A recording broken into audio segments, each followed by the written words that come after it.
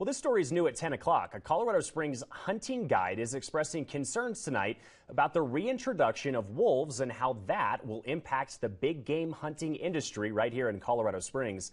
KRDO 13's Emily Coffey is live in our newsroom tonight after talking with that hunting guide who says the gray wolves could put his livelihood at risk. Emily.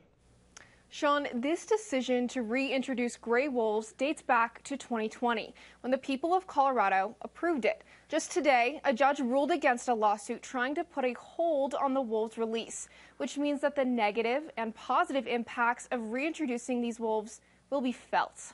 To Jim Johnson, introducing an apex predator into the Colorado wilderness has dual meanings. They hunt for sport. Some people think they only hunt to eat. That's a fiction. That's a fallacy. Jim has been a big game guide for over 20 years, stewarding the land he was given by his mother. His ranch, close to Beaver Creek, is also a cattle ranch, just an hour away from the springs. Pays almost nothing, but you're out in the wilderness all the time, so it's very, very gratifying. And reintroducing wolves could decimate the thriving business he loves. Well, they kill everything, wolves, except the moose, but they kill the deer also. So, no, I mean, there's not going to be much to hunt. Colorado Parks and Wildlife acknowledged that these new wolves could hurt those wildlife populations, but they're not sure just how much yet.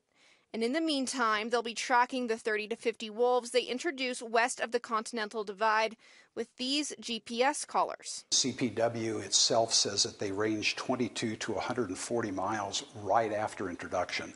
So to think that they wouldn't come into the Pikes Peak region is foolish. For now, Colorado Parks and Wildlife has mitigation efforts in mind, compensating ranchers for cattle they've lost because of wolf predation.